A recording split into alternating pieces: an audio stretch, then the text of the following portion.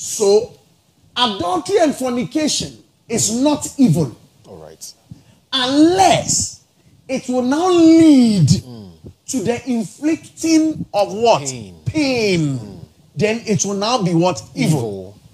Rape is not a sin. Rape is evil. Okay. Now, somebody is saying, what does it mean? A man has his wife, rapes his wife. He has not sinned. Okay. Because he is sleeping with his wife. But night after night, he derides the wife of pleasure, of sexual activity, and engages her in forcible sex. That man who is raping his wife has committed evil. Okay. A man of God who brings church members to the forefront to disgrace them to the extent that the person leaves the auditorium to go and commit suicide. Mercy.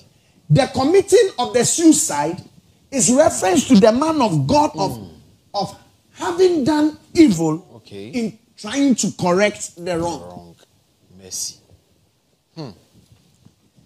Somebody who gossips about somebody's sin that he did, that you know about, that now inflicts mental torture because of the gossip about somebody's sin, that your gossip is not a sin.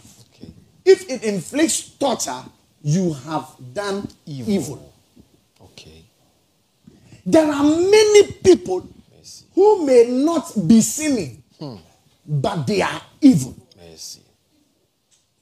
Evildoers. They will justify why they are doing that good in their own sight. Seeming good in their own sight. Armed robbery is not sin. It's evil. Stealing is not evil. It's sin. And please, I'm not talking about a sin that leads to death. No. Because a sin that leads to death is only one sin committed by Adam. That was transferred to all of us. But the acts of sin is what now we are trying to see wrongdoing from evil doing. Wrongdoing from evil doing. There are many times somebody's wrongdoing is what is making you an evildoer. You've gone to hear somebody's issue. That somebody has done wrong. Then now you come out and publish it in the papers. Mercy. You have not sinned. You are an evil person. Bloggers. Mercy, Lord. Hey. Now you become an evildoer. Yes, you are an evildoer. Mercy. You are not a wrongdoer. Because all wrongdoing is sin. But that which inflicts pain is evil. Wow.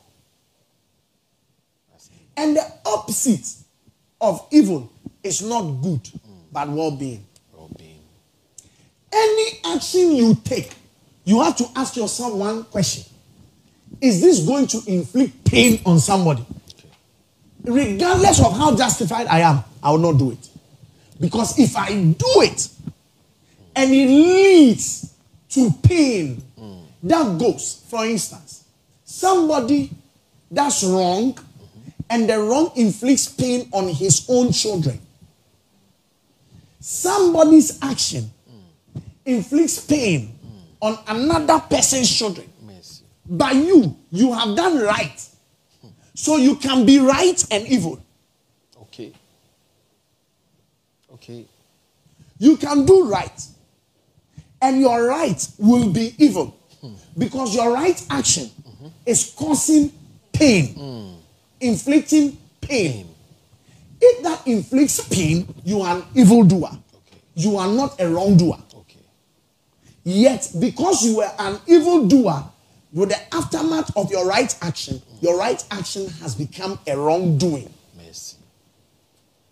Please, we are looking at the character of evil spirits so that you now know why evil spirits do what they do. You are the one thinking that the evil spirit is doing evil. Okay. Okay. Let me nail it. Let me give you another one. Okay, Papa. You have a pet. You are preparing to kill it end of year. Evil. How can you have a pet and kill it? Okay. You don't breed an animal as a pet and kill it. When you kill your pet, you have killed one of your own children. Because every pet is numbered spiritually as part of your children. Okay.